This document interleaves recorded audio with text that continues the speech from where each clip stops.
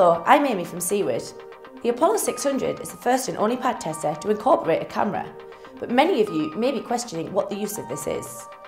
The camera is not only useful when pad testing, but also for many other workplace test and inspections, including risk assessment.